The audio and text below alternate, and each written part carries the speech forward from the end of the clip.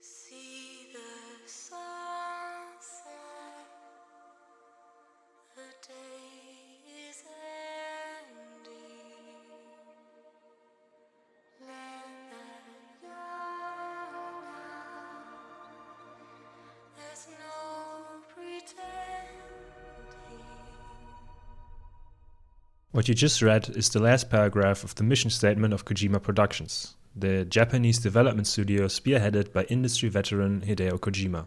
Their first game, Death Stranding, has turned out to be a rather divisive title. Both critics and players have argued about whether the story of the game is too convoluted, the dialogue too expository, and the moment-to-moment gameplay too repetitive, even straight up boring according to some. While these are certainly points worth discussing, I want to instead focus on one aspect that I think Death Stranding has done exceptionally well: conveying its central themes through gameplay systems that might seem superficial on the surface, but are all contributing towards Kojima's take on what it means to be human.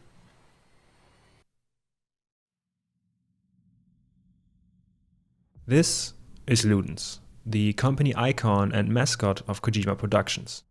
When asked about the identity of Ludens during E3 in 2016, Kojima responded, "That's everyone, that's us, that's the users, that's each one of us wearing that skull mask." So, if we're all meant to see ourselves reflected in the mascot, then what exactly does Ludens signify? The answer to that question can be found in the Dutch city of Leiden, where the cultural historian Johan Huizinga penned one of his most influential works in 1938, Homo Ludens, a study of the play element in culture. In the foreword of this book, Huizinga declares that next to Homo faber, man the maker, and perhaps on the same level as Homo sapiens, man the thinker, Homo Ludens, man the player, deserves a place in our nomenclature. You see, for Huizinga, play is not born out of culture, but rather predates it. He makes the compelling case that animals have not waited for man to teach them their playing, and then goes on even further by claiming that human civilization has added no essential feature to the general idea of play. Throughout the rest of the book, Huizinga breaks down how the element of play is present in almost every facet of life, from language and art to law and war, among others. To gain a better understanding of Death Stranding, however, I want to highlight two particular aspects of the book that I think Kojima took particular inspiration from when creating the overall vision for his game. I already mentioned the first one briefly, namely the idea that play predates culture.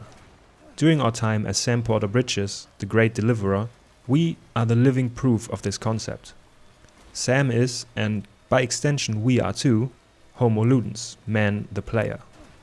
We are the ones establishing the chiral network, connecting all the people living in the fractured America of the future. And how do we do it? Well, by delivering a seemingly endless amount of packages from point A to point B, of course. So, where exactly is the element of play in that? I think the answer to this lies in two deeply interconnected aspects of the game. One, in various gameplay systems, both complex and simple ones. And two, in the amount of freedom we have as a player to choose what we want to do and when we want to do it. Let's start with the systems.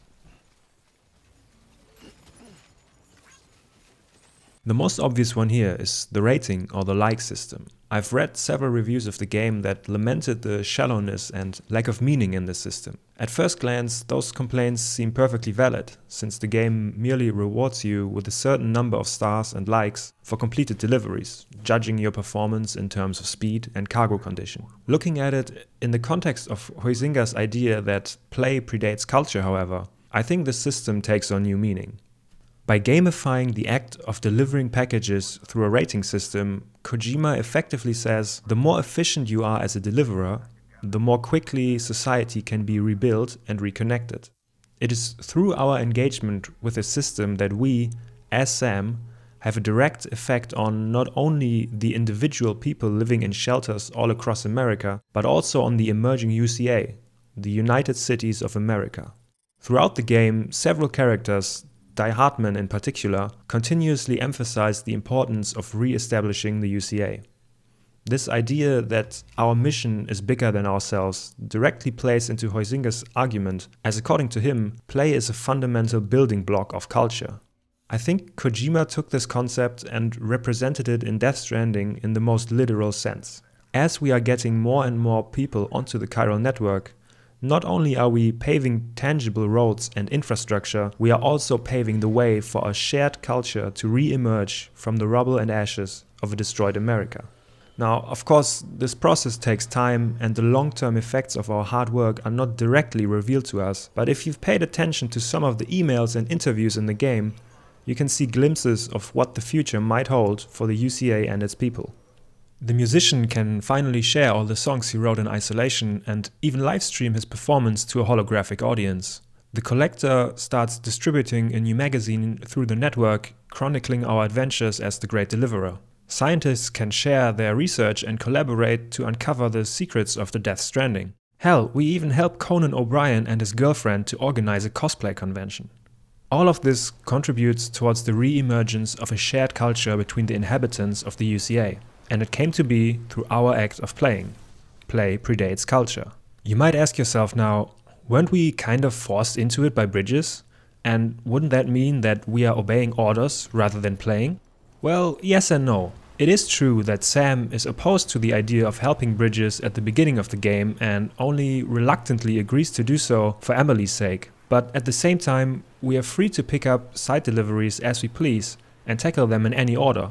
Or even disregard them altogether for a while and do something completely different. Jeff Keighley, aka the Ludens fan, illustrates this beautifully in one of the emails. He calls us the perfect example of the Homo Ludens, as we are with Bridges but not beholden to them, emphasizing our freedom to do whatever we want, like paying him a visit on a whim. He also drives home the point that our actions affect the culture and the world, which is something that any aspiring Homo Ludens would envy. And our freedom doesn't end there. You want to take a relaxing bath in a hot spring? Go ahead. Fancy yourself down a ride down some snowy slopes on your trusty cargo carrier? Awesome. See that mountain in the distance? You can climb it. All of these voluntary activities are outside of our directive imposed upon us by Bridges. Yet at the same time, they are also contributing towards our larger goal, even if it is in minor ways. A bath in a hot spring refills our stamina gauge. Riding down a mountain on a cargo carrier significantly cuts down on travel time, albeit with an increased risk of bailing. And exploring the environment during your leisure time can reveal faster and safer travel routes for upcoming deliveries, as well as reward you with memory chips that can hold significant data from the pre- and post-Death Stranding world. Additionally, this is where other, smaller gameplay elements further emphasize the playful nature of Sam, the ideal Homo Ludens. Whenever you sit down to rest, for example, you can whistle to your BB. Or, if you've completed enough deliveries for the musician, you can play the harmonica instead. I would even offer the hypothesis that this is why Kojima added all the little silly animations Sam can go through in the private rooms. It is a way to show that play and playfulness is something fundamentally human, and that no matter how serious our mission may be, there's always room, perhaps even a necessity, for play. In the words of Jeff Keighley, if we can rediscover the kind of play he, meaning Huizinga, was talking about, we can undo the damage caused by chiral contamination and rid the world of Homo Gestalt and Homo Demons once and for all. To think that games could be the key to saving humanity. But no matter how good of a player we are, we will not be able to save humanity alone. This leads us to the second aspect of Huizinga's book that I think particularly inspired Kojima when working on Death Stranding, probably even more so than the idea of play predating culture. That is, the concept of building communities through play. The multiplayer elements of Death Stranding are one of its defining features, and as such have been discussed by many critics and fans in depth before. I believe, however, that by taking into account Huizinga's research, we can add further context to these mechanics to emphasize why they are so important for the game. Huizinga writes, quote, "The feeling of being apart together in an exceptional situation, of sharing something important, of mutually withdrawing from the rest of the world and rejecting the usual norms, retains its magic beyond the duration of the individual game." End quote. That single quote, I think, beautifully sums up Kojima's intention behind the multiplayer elements of Death Stranding. In this quote, exceptional situation refers merely to the act of playing as something distinctly unique and different from ordinary life, an activity with its own rules and set limitations. In Death Stranding, however, the situation we find ourselves in is exceptional in the truest sense of the word. with all its timefall and BTs and World War battlefields. We, meaning all the players, are quite literally apart together, as Huizinga describes it, building structures in our own game world that appear for others connected to the same server as us, just as their structures can appear in our game. By engaging with the system, we then help each other to achieve the shared goal of rebuilding America, apart together. In other words, as we are reconnecting the scattered communities throughout the game and getting them onto the chiral network, we are simultaneously forging our own bonds with other players who have helped us on our journey. The multiplayer also features a system that I think was designed to help the feeling of being apart together retain its magic beyond the duration of the individual game, as Huizinga puts it. I'm talking about the strand contracts you can enter into with other players. Now, I have to admit, I did not use this feature on my first playthrough, but reading more about it, it feels to me as if it is Kojima's way of nudging players towards forming longer-term bonds. The way it works is that you can enter into a strand contract with another player once you hit Bridge Link level 10. After a contract between you and another player is established, you see each other's structures more frequently in-game. This simple system is a way to ensure that the otherwise fleeting connections between players can endure beyond a single gameplay session. I think everyone who has played the game and reached the mountain area can attest to just how invaluable a climbing anchor or zipline can be in the right place at the right time. If you then come across such helpful structures repeatedly and recognize the name of the player who placed them again and again, it is not unreasonable for Kojima to assume that you'd feel some sort of connection to each other. Maybe even look up their Steam profile and send a friend request. I hope this video has shed some light on what I believe the connection between Death Stranding and Johan Huizinga's work to be. The idea of the Homo Ludens is rather philosophical and abstract in nature, but I think Kojima was inspired by it and wanted to represent it in a more literal sense in his game. By choosing the themes of play predating culture and play building communities, he achieved this in a way that would not be possible in any other medium.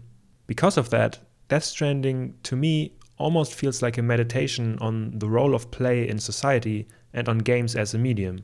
Kojima spent the last 30 years of his life designing games, and he is no stranger to utilizing the medium specificity of video games to his advantage. Just think of the protagonist switcheroo of Metal Gear Solid 2 and the twist at the end of Metal Gear Solid 5.